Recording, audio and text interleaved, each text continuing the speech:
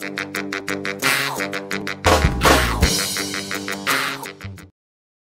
guys! I'm here to discuss to you the modify menu of SwishMax version 4.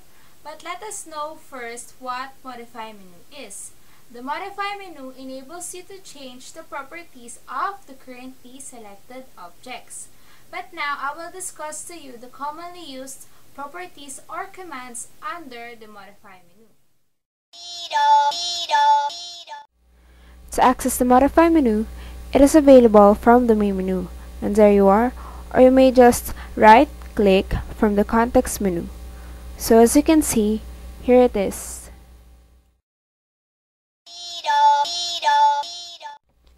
For example, this minion is composed of many shapes. In order to move all its parts at the same time, select all the shapes, go to modify menu, click grouping, and select from the available grouping option. So there you have it.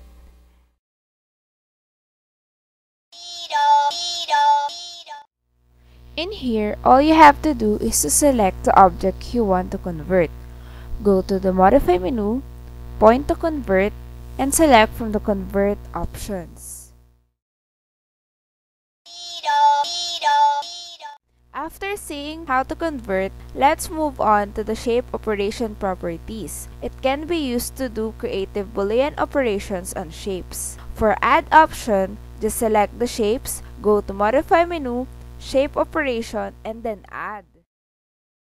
For subtract option, select again the shapes, go to modify menu, shape operation, and then subtract. As you can see, this is how it looks like. For intersect option, just select the shapes, go to modify menu, shape operation, then intersect. So this is how it will look. For exclude overlaps, select the shapes, go to modify menu, shape operation, and then exclude overlaps. So here how it looks like. For slice option, just select again the shapes, go to modify menu, shape operation, and then click slice option. So as you can see, this is how it will look as you move the sliced shape away from the other shapes. And lastly, for the cut option, just select the shapes, go to modify menu, point to shape operation, and then click cut. So as you can see, if you move away the parts which has been cut, it will look like this. It is just like cut by using a scissor.